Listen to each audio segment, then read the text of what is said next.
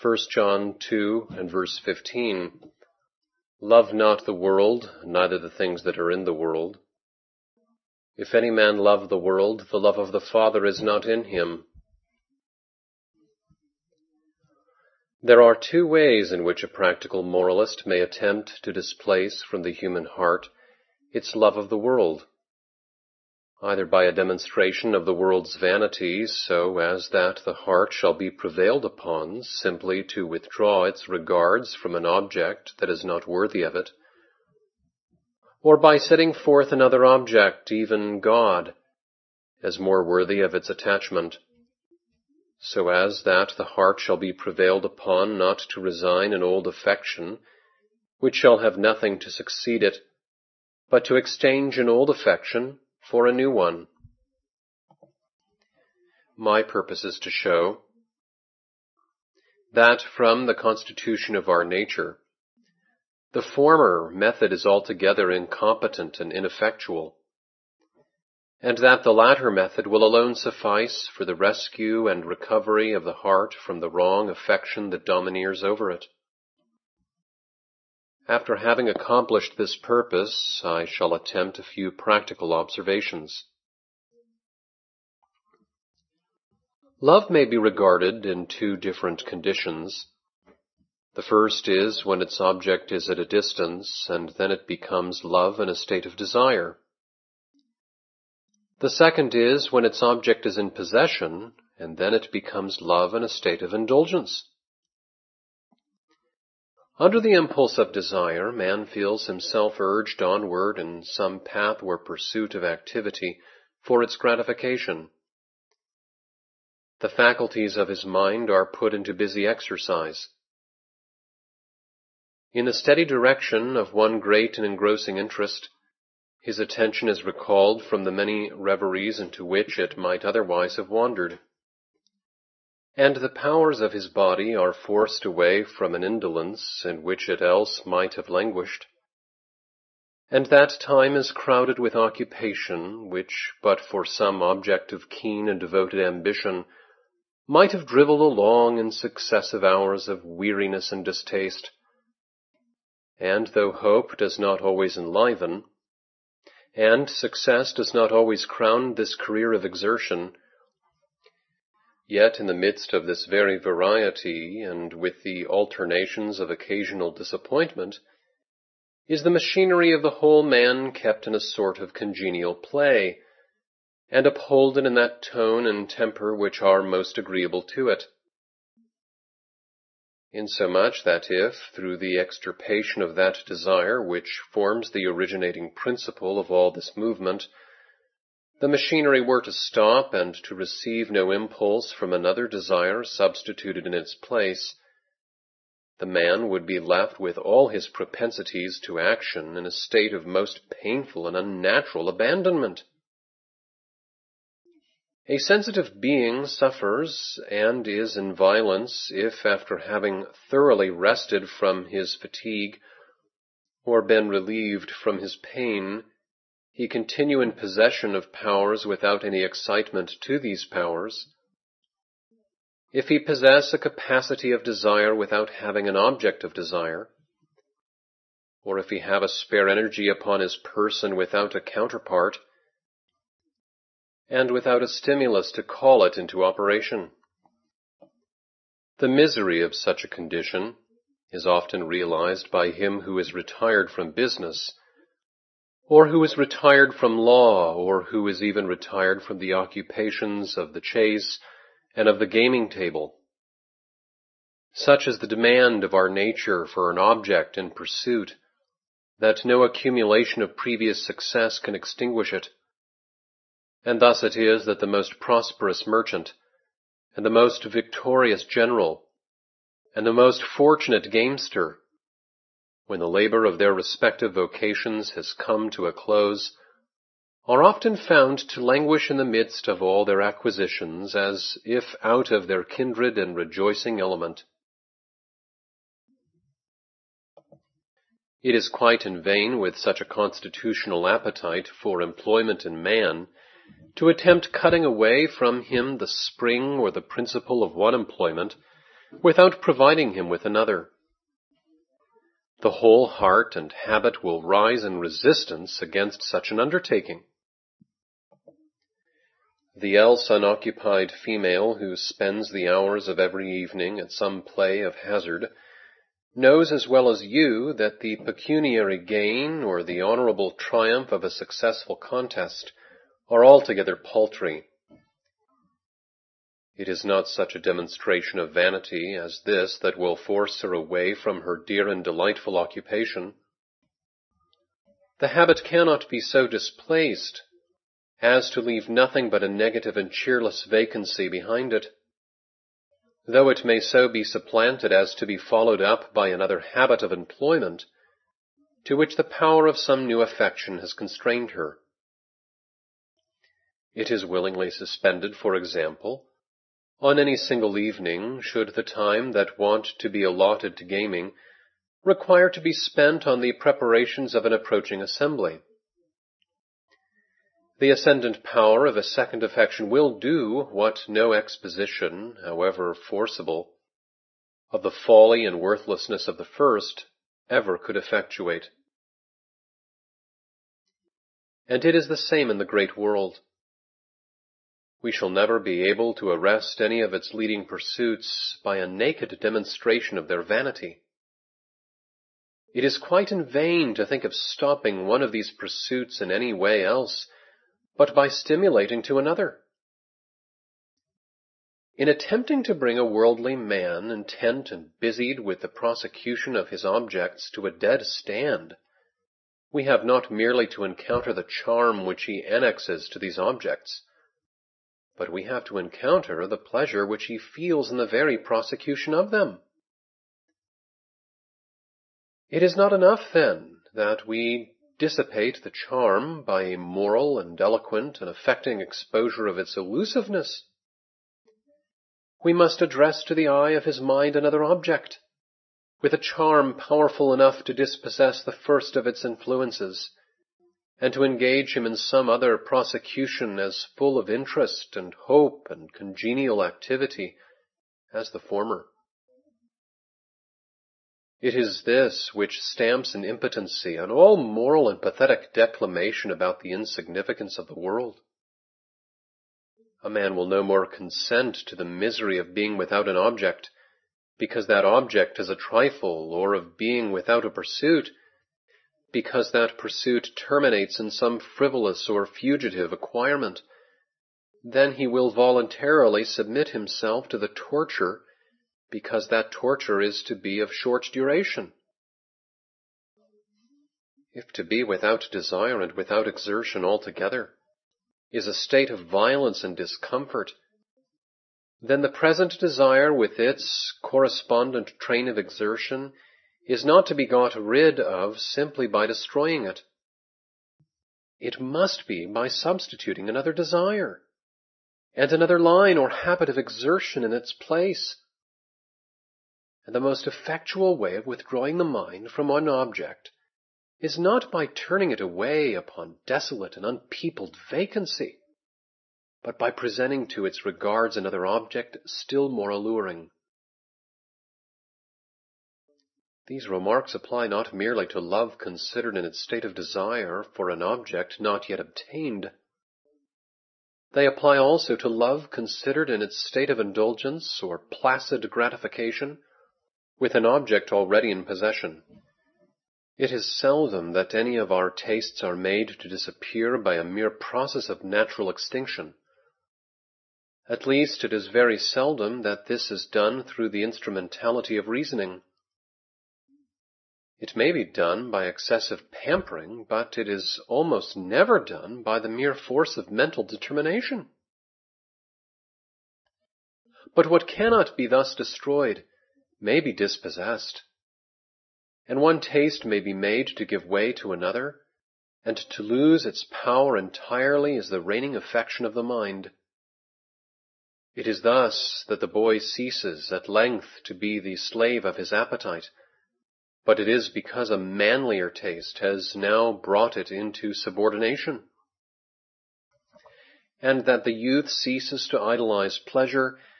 but it is because the idol of wealth has become the stronger and gotten the ascendancy, and that even the love of money ceases to have the mastery over the heart of many a thriving citizen, but it is because drawn into the whirl of city politics, another affection has been wrought into his moral system, and he is now lorded over by the love of power. There is not one of these transformations in which the heart is left without an object. Its desire for one particular object may be conquered, but as to its desire for having some one object or other, this is unconquerable. Its adhesion to that on which it has fastened the preference of its regards cannot willingly be overcome by the rending away of a simple separation. It can be done only by the application of something else, to which it may feel the adhesion of a still stronger and more powerful preference. Such is the grasping tendency of the human heart, that it must have a something to lay hold of, and which, if wrested away without the substitution of another something in its place, would leave a void and a vacancy as painful to the mind as hunger is to the natural system. It may be dispossessed of one object or of any, but it cannot be desolated of all. Let there be a breathing and a sensitive heart, but without a liking and without affinity to any of the things that are around it. And in a state of cheerless abandonment, it would be alive to nothing but the burden of its own consciousness and feel it to be intolerable. It would make no difference to its owner whether he dwelt in the midst of a gay and goodly world, or placed afar beyond the outskirts of creation, he dwelt a solitary unit in dark and unpeopled nothingness. The heart must have something to cling to,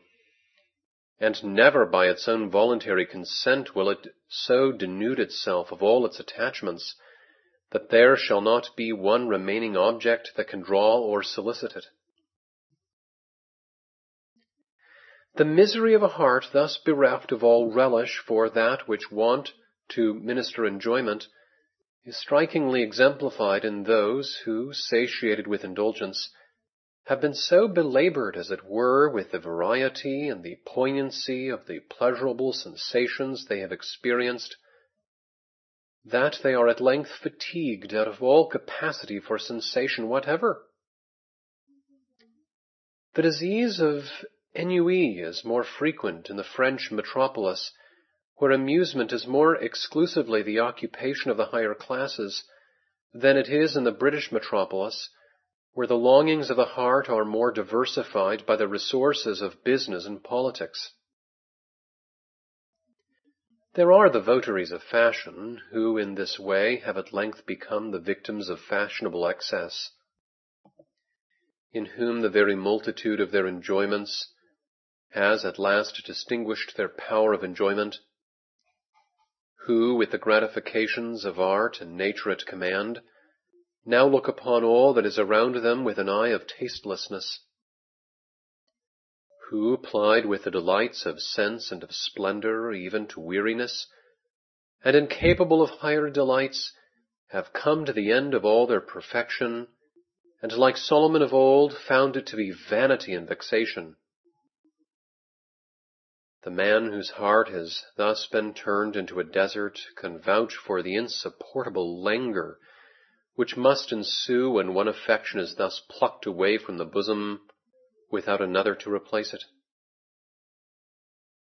It is not necessary that a man receive pain from anything in order to become miserable. It is barely enough that he looks with distaste to everything,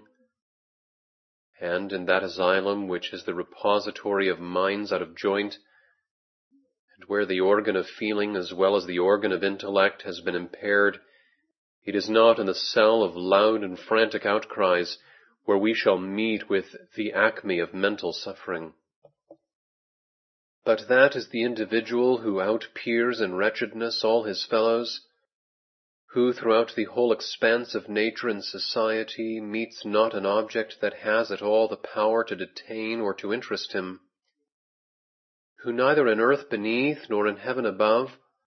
knows of a single charm to which his heart can send forth one desirous or responding movement, to whom the world, in his eye a vast and empty desolation, has left him nothing but his own consciousness to feed upon, dead to all that is without him,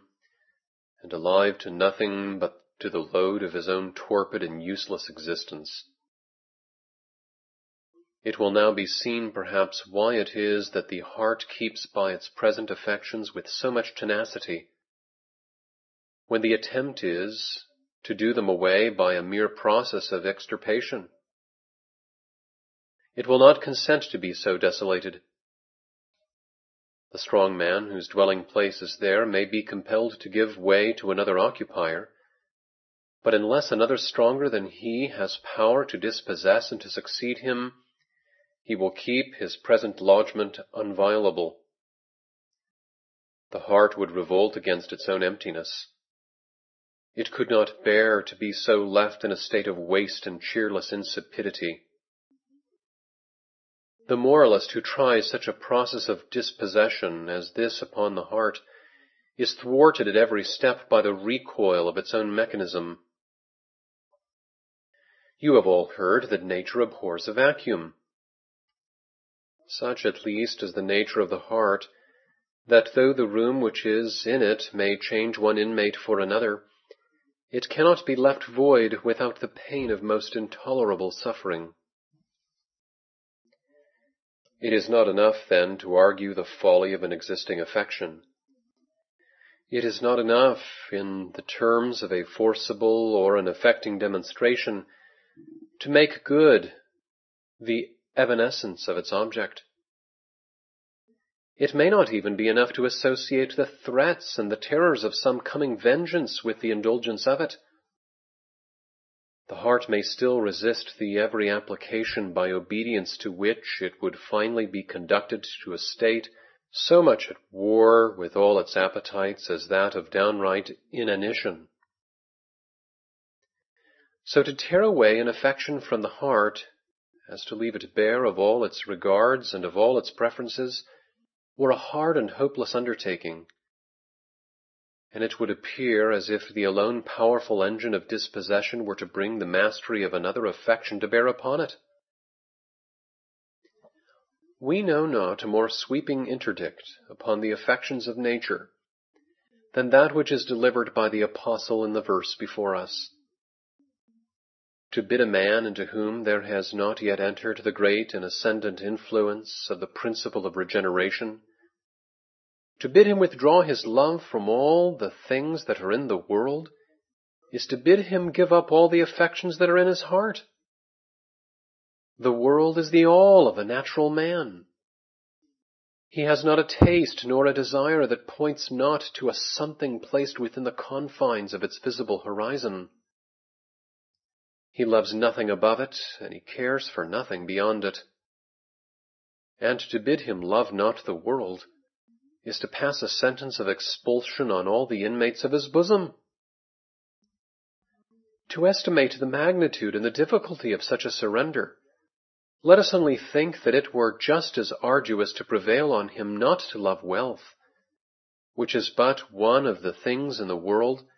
as to prevail on him to set wilful fire to his own property. This he might do with sore and painful reluctance if he saw that the salvation of his life hung upon it, but this he would do willingly if he saw that a new property of tenfold value was instantly to emerge from the wreck of the old one. In this case there is something more than the mere displacement of an affection. There is the overbearing of one affection by another. But to desolate his heart of all love for the things of the world, without the substitution of any love in its place, were to him a process of as unnatural violence as to destroy all the things that he has in the world, and to give him nothing in their room. So that if to love not the world be indispensable to one's Christianity, then the crucifixion of the old man is not too strong a term to mark that transition in his history when all old things are done away and all things become new. We hope that by this time you understand the impotency of a mere demonstration of this world's insignificance. Its sole practical effect, if it had any, would be to leave the heart in a state which to every heart is insupportable, and that is a mere state of nakedness and negation. You may remember the fond and unbroken tenacity with which your heart has often recurred to pursuits, over the utter frivolity of which it sighed and wept but yesterday. The arithmetic of your short-lived days may on Sabbath make the clearest impression upon your understanding,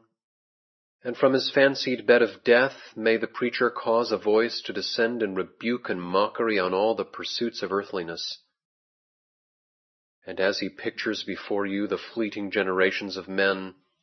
with the absorbing grave, whither all the joys and interests of the world hasten to their sure and speedy oblivion, may you, touched and solemnized by his argument, feel for a moment as if on the eve of a practical and permanent emancipation from a scene of so much vanity. But the morrow comes, and the business of the world, and the objects of the world, and the moving forces of the world come along with it. And the machinery of the heart, in virtue of which it must have something to grasp, or something to adhere to, brings it under a kind of moral necessity to be actuated just as before, and in utter repulsion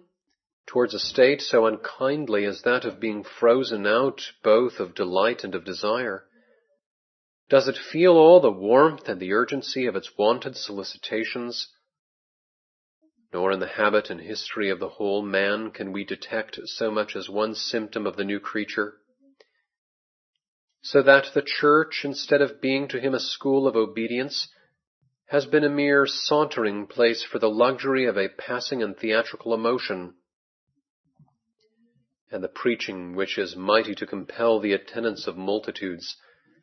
which is mighty to still and to solemnize the hearers into a kind of tragic sensibility, which is mighty in the play of variety and vigor that it can keep up around the imagination, is not mighty to the pulling down of strongholds. The love of the world cannot be expunged by a mere demonstration of the world's worthlessness. But may it not be supplanted by the love of that which is more worthy than itself? The heart cannot be prevailed upon to part with the world by a simple act of resignation. But may not the heart be prevailed upon to admit into its preference another, who shall subordinate the world and bring it down from its wonted ascendancy? If the throne which is placed there must have an occupier, and the tyrant that now reigns has occupied it wrongfully, he may not leave a bosom which would rather detain him than be left in desolation. But may he not give way to the lawful sovereign, appearing with every charm that can secure his willing admittance, and taking unto himself his great power to subdue the moral nature of man and to reign over it? In a word, if the way to disengage the heart from the positive love of one great and ascendant object is to fasten it in positive love to another, then it is not by exposing the worthlessness of the former, but by addressing to the mental eye the worth and excellence of the latter, that all old things are to be done away and all things are to become new. To obliterate all our present affections by simply expunging them, and so as to leave the seat of them unoccupied, would be to destroy the old character and to substitute no new character in its place. But when they take their departure upon the ingress of other visitors, when they resign their sway to the power and the predominance of new affections, when, abandoning the heart to solitude, they merely give place to a successor who turns it into as busy a residence of desire and interest and expectation as before, there is nothing in all this to thwart or to overbear any of the laws of our sentient nature. and we see how, in fullest accordance with the mechanism of the heart, a great moral revolution may be made to take place upon it. This, we trust, will explain the operation of that charm which accompanies the effectual preaching of the gospel. The love of God and the love of the world are two affections, not merely in a state of rivalship, but in a state of enmity, and that so irreconcilable that they cannot dwell together in the same bosom. We have already affirmed how impossible it were for the heart, by any innate elasticity of its own, to cast the world away from it, and thus reduce itself to a wilderness. The heart is not so constituted, and the only way to dispossess it of an old affection is by the expulsive power of a new one. Nothing can exceed the magnitude of the required change in a man's character. When bidden as he is in the New Testament to love not the world, no, nor any of the things that are in the world,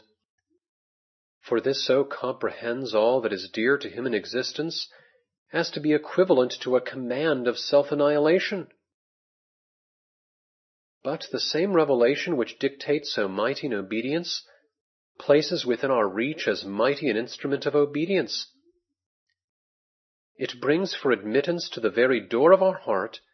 an affection which, once seated upon its throne, will either subordinate every previous inmate or bid it away. Besides the world, it places before the eye of the mind him who made the world, and with this peculiarity, which is all its own, that in the gospel do we so behold God, as that we may love God. It is there and there only where God stands revealed as an object of confidence to sinners, and where our desire after him is not chilled into apathy by that barrier of human guilt which intercepts every approach that is not made to him through the appointed mediator. It is the bringing in of this better hope whereby we draw nigh unto God, and to live without hope is to live without God. And if the heart be without God, the world will then have all the ascendancy. It is God, apprehended by the believer as God in Christ, who alone can dispost it from this ascendancy. It is when he stands dismantled of the terrors which belong to him as an offended lawgiver, and when we are enabled by faith, which is his own gift, to see his glory in the face of Jesus Christ, and to hear his beseeching voice as it protests good will to men and entreats the return of all who will to a full pardon and a gracious acceptance. It is then that a love paramount to the love of the world, and at length expulsive of it, first arises in the regenerated bosom. It is when released from the spirit of bondage with which love cannot dwell, and when admitted into the number of God's children through the faith that is in Christ Jesus, the spirit of adoption is poured upon us. It is then that the heart, brought under the mastery of one great and predominant affection, is delivered from the tyranny of its former desires in the only way in which deliverance is possible. And that faith which is revealed to us from heaven as indispensable to a sinner's justification in the sight of God, is also the instrument of the greatest of all moral and spiritual achievements on a nature dead to the influence and beyond the reach of every other application. Thus may we come to perceive what it is that makes the most effective kind of preaching. It is not enough to hold out to the world's eye the mirror of its own imperfections. It is not enough to come forth with a demonstration, however pathetic, of the evanescent character of all its enjoyments. It is not enough to travel the walk of experience along with you, and speak to your own conscience and your own recollection of the deceitfulness of the heart and the deceitfulness of all that the heart is set upon. There is many a bearer of the gospel message who is not shrewdness of natural discernment enough, and who has not power of characteristic description enough, and who has not the talent of moral delineation enough, to present you with a vivid and faithful sketch of the existing follies of society. But that very corruption which he has not the faculty of representing in its visible details, he may practically be the instrument of eradicating in its principle. Let him be but a faithful expounder of the gospel testimony. Unable as he may be to apply a descriptive hand to the character of the present world, let him but report with accuracy the matter which revelation has brought to him from a distant world, unskilled as he is in the work of so anatomizing the heart, as with the power of a novelist to create a graphical or impressive exhibition of the worthlessness of its many affections. Let him only deal in those mysteries of peculiar doctrine on which the best of novelists have thrown the wantonness of their derision. He may not be able, with the eye of shrewd and satirical observation, to expose to the ready recognition of his hearers the desires of worldliness, but with the tidings of the gospel and commission, he may wield the only engine that can extirpate them. He cannot do what some have done when, as if by the hand of a magician, they have brought out to view from the hidden recesses of our nature the foibles and lurking appetites which belong to it. But he has a truth in his possession which, into whatever heart it enters, will, like the rod of Aaron, swallow up them all. And unqualified as he may be to describe the old man in all the nicer shading of his natural and constitutional varieties,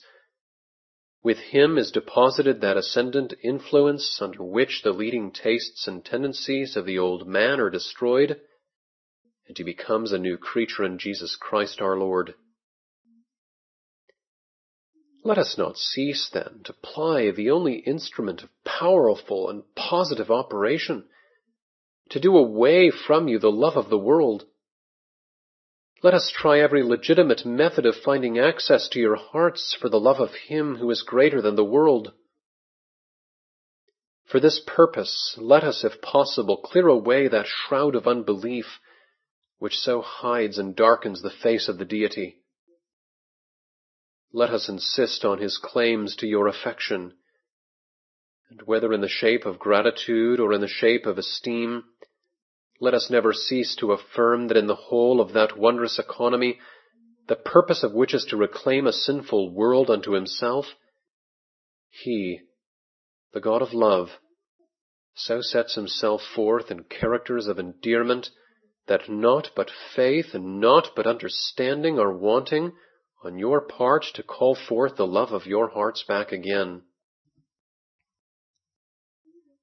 And here let us advert to the incredulity of a worldly man. When he brings his own sound and secular experience to bear upon the high doctrines of Christianity, when he looks on regeneration as a thing impossible, when feeling as he does the obstinacies of his own heart on the side of things present,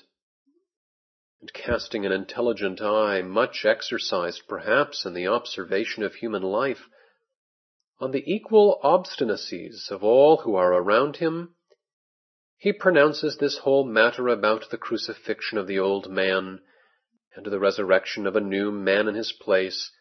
to be in downright opposition to all that is known and witnessed of the real nature of humanity. We think that we have seen much men who, firmly trenched in their own vigorous and homebred sagacity, and shrewdly regarded of all that passes before them through the week and upon the scenes of ordinary business, look on that transition of the heart by which it gradually dies unto time and awakens in all the life of a new felt and ever-growing desire towards God as a mere Sabbath speculation, and who thus, with all their attention engrossed upon the concerns of earthliness, continue unmoved to the end of their days amongst the feelings and the appetites and the pursuits of earthliness. If the thought of death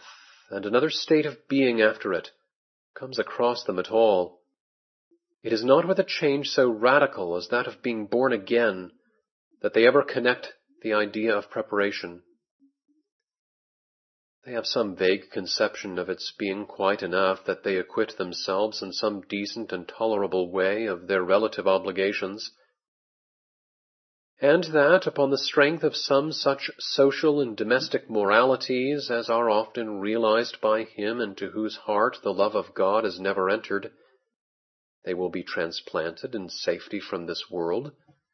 where God is the being with whom it may almost be said that they have had nothing to do, to that world where God is the being with whom they will have mainly and immediately to do throughout all eternity. They admit all that is said of the utter vanity of time, when taken up with as a resting place, but they resist every application made upon the heart of man, with the view of so shifting its tendencies, that it shall not henceforth find in the interests of time all its rest and all its refreshment. They, in fact, regard such an attempt as an enterprise that is altogether aerial, and with a tone of secular wisdom, caught from the familiarities of everyday experience, do they see a visionary character in all that is said of setting our affections on the things that are above, and of walking by faith, and of keeping our hearts in such a love of God as shall shut out from them the love of the world, and of having no confidence in the flesh, and of so renouncing earthly things as to have our conversation in heaven. Now it is altogether worthy of being remarked of those men who thus disrelish spiritual Christianity, and in fact deem it an impracticable acquirement, how much of a piece their incredulity about the demands of Christianity and their incredulity about the doctrines of Christianity are with one another. No wonder that they feel the work of the New Testament to be beyond their strength, so long as they hold the words of the New Testament to be beneath their attention. Neither they nor any one else can dispossess the heart of an old affection, but by the expulsive power of a new one. And if that new affection be the love of God, neither they nor anyone else can be made to entertain it, but on such a representation of the deity as shall draw the heart of the sinner towards him. Now it is just their unbelief which screens from the discernment of their minds this representation. They do not see the love of God in sending His Son into the world. They do not see the expression of His tenderness to men in sparing Him not, but giving Him up to the death for us all. They do not see the sufficiency of the atonement, or the sufferings that were endured by Him who bore the burden that sinners should have borne. They do not see the blended holiness and compassion of the Godhead, in that He passed by the transgressions of His creatures, yet could not pass them by without an expiation. It is a mystery to them how a man should pass to the state of godliness from a state of nature, but had they only a believing view of God manifest in the flesh, this would resolve for them the whole mystery of godliness. As it is, they cannot get quit of their old affections, because they are out of sight from all those truths which have influence to raise a new one. They are like the children of Israel in the land of Egypt, when required to make bricks without straw. They cannot love God, while they want the only food which can aliment this affection in a sinner's bosom. And however great their errors may be, both in resisting the demands of God as impracticable, and in rejecting the doctrines of the gospel as inadmissible, yet there is not a spiritual man, and it is the prerogative of Him who is spiritual to judge all men, not perceive that there is a consistency in these errors. But if there be a consistency in the errors, in like manner is there a consistency in the truths which are opposite to them. The man who believes in the peculiar doctrines will readily bow to the peculiar demands of Christianity. When he is told to love God supremely, this may startle another, but it will not startle him to whom God has been revealed in peace and in pardon and in all the freeness of an offered reconciliation. When told to shut out the world from his heart,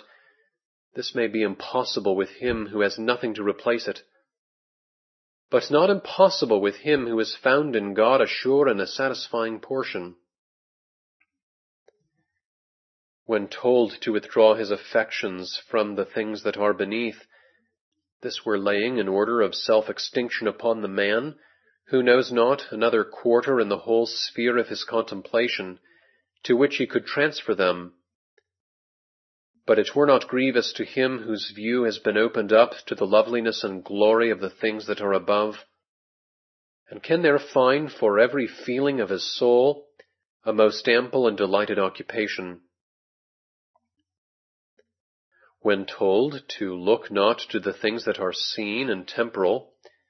this were blotting out the light of all that is visible from the prospect of him in whose eye there is a wall of partition between guilty nature and the joys of eternity. But he who believes that Christ hath broken down this wall finds a gathering radiance upon his soul as he looks onwards in faith to the things that are unseen and eternal.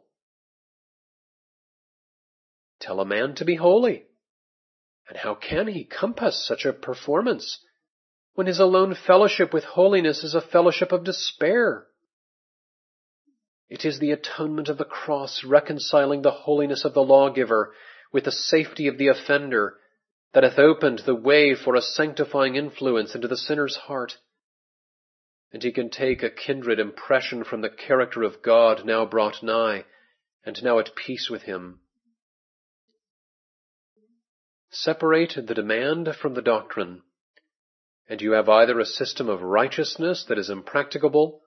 or a barren orthodoxy. Bring the demand and the doctrines together, and the true disciple of Christ is able to do the one through the other, strengthening him. The motive is adequate to the movement, and the bidden obedience of the gospel is not beyond the measure of his strength, just because the doctrine of the gospel is not beyond the measure of his acceptance. The shield of faith and the hope of salvation and the word of God and the girdle of truth, these are the armor that he has put on. And with these the battle is won and the eminence is reached, and the man stands on the vantage ground of a new field and a new prospect. The effect is great, but the cause is equal to it, and stupendous as this moral resurrection to the precepts of Christianity undoubtedly is, there is an element of strength enough to give it being and continuance in the principles of Christianity. The object of the gospel is both to pacify the sinner's conscience and to purify his heart, and it is of importance to observe that what mars the one of these objects mars the other also. The best way of casting out an impure affection is to admit a pure one,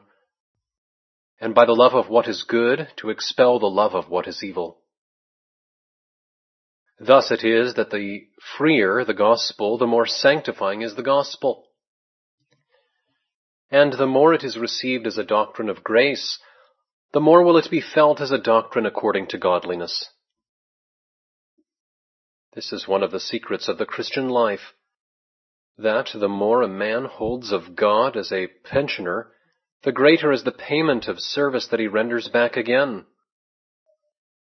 On the tenure of do this and live, a spirit of fearfulness is sure to enter,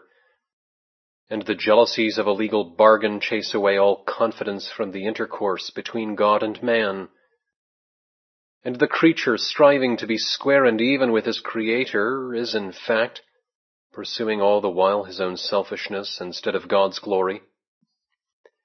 And with all the conformities which he labors to accomplish,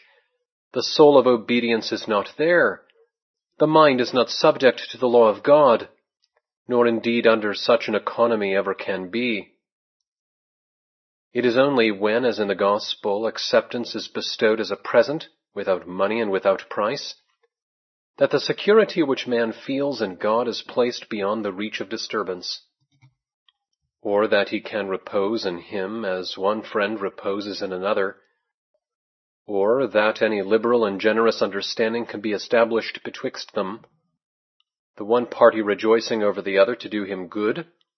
the other finding that the truest gladness of his heart lies in the impulse of a gratitude by which it is awakened to the charms of a new moral existence. Salvation by grace, salvation by free grace, salvation not of works but according to the mercy of God, salvation on such a footing is not more indispensable to the deliverance of our persons from the hand of justice than it is to the deliverance of our hearts from the chill and the weight of ungodliness. Retain a single shred or fragment of legality with the gospel, and we raise the topic of distrust between man and God. We take away from the power of the gospel to melt and to conciliate.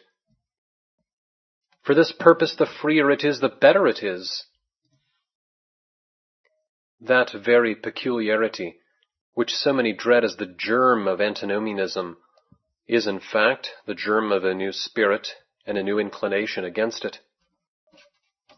Along with the light of a free gospel does there enter the love of the gospel,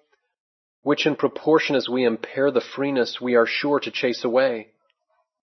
And never does the sinner find within himself so mighty a moral transformation as when under the belief that he is saved by grace, he feels constrained thereby to offer his heart a devoted thing and to deny ungodliness. To do any work in the best manner, we should make use of the fittest tools for it. And we trust that what has been said may serve in some degree for the practical guidance of those who would like to reach the great moral achievement of our text, but feel that the tendencies and desires of nature are too strong for them.